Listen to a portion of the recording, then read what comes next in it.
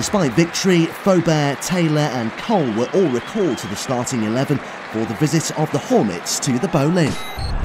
And it would be first blood to Watford when this speculative effort from Sean Murray nestled in the bottom left-hand corner of Robert Green's goal. With just 3 minutes to go, the Hammers finally got the goal their domination had deserved when substitute Vaz Tay applied a pinpoint finish to a scramble in the Hornets' penalty area. It was the striker's second goal for the club and 14th for the season, having played the first half of the campaign at Barnsley.